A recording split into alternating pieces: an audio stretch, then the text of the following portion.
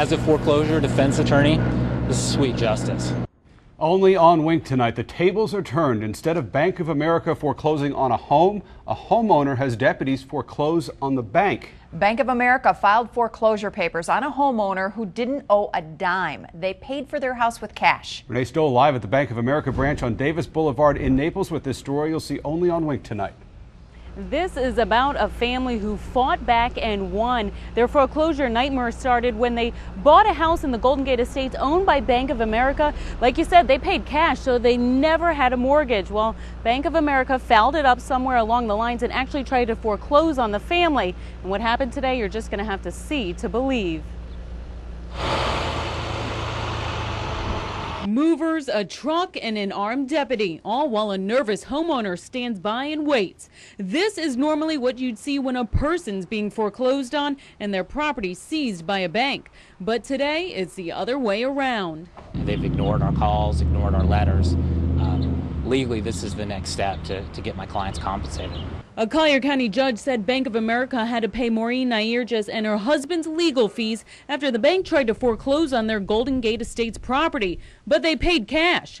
The courts agreed they never had a mortgage to begin with.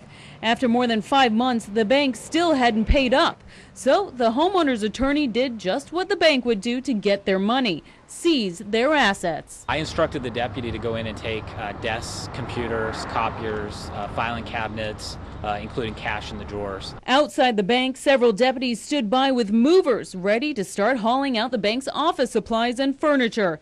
Inside, the homeowner's attorney was locked out of the bank manager's office by deputies, while the bank manager tried to figure out what to do. He was visibly shaken. Having two sheriff's deputies sitting across your desk and a lawyer standing up behind them, demanding whatever assets are in the bank, it can be intimidating.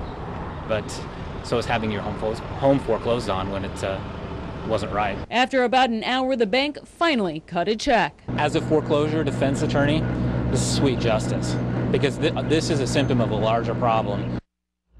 Now, the homeowner's attorney says that he sees mistakes all the time in foreclosure court where banks do not do their due diligence, and it winds up becoming a very lengthy process for the homeowners. He says he can only think of one other time where an attorney, the deputies, and a U-Haul came to a bank before ready to seize property. That was in Tampa. As far as Bank of America, they issued a statement saying that they apologize for the wait on the payment. They issued a notice to pay from the attorney that was working on the case on their side, but they didn't know the attorney went out of business. We'll be reporting live here in Naples. Renee Stoll, Wink News Now.